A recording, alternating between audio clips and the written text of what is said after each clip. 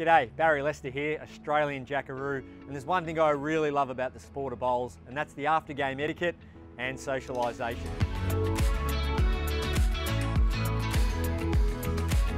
Nothing better having a great game of bowls out on the green, shaking hands with your opponent and going inside for some refreshments.